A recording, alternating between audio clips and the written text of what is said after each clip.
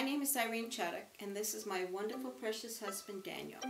And we're here to talk to you about what we liked about our real estate agent and how he helped us. Found a nice gal, and she showed us around a few properties one day, and then 2 properties the following day, and then I never heard from her.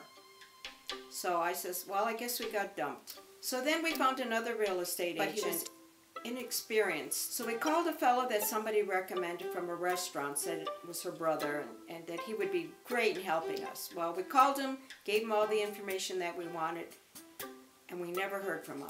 So how did we find Terry? How we found Terry, I'm not sure, because that's a tough call. No, It's a tough. It was really interesting. The comparison that Irene and I found, it was a big one, because when we were discussing with these other realtors what we were looking for and the price range we were looking for, it seems like there was a partial listening post there.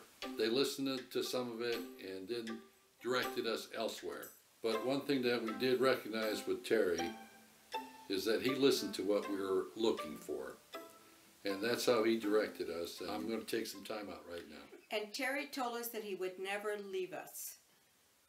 And he would stick by us until he found us a house.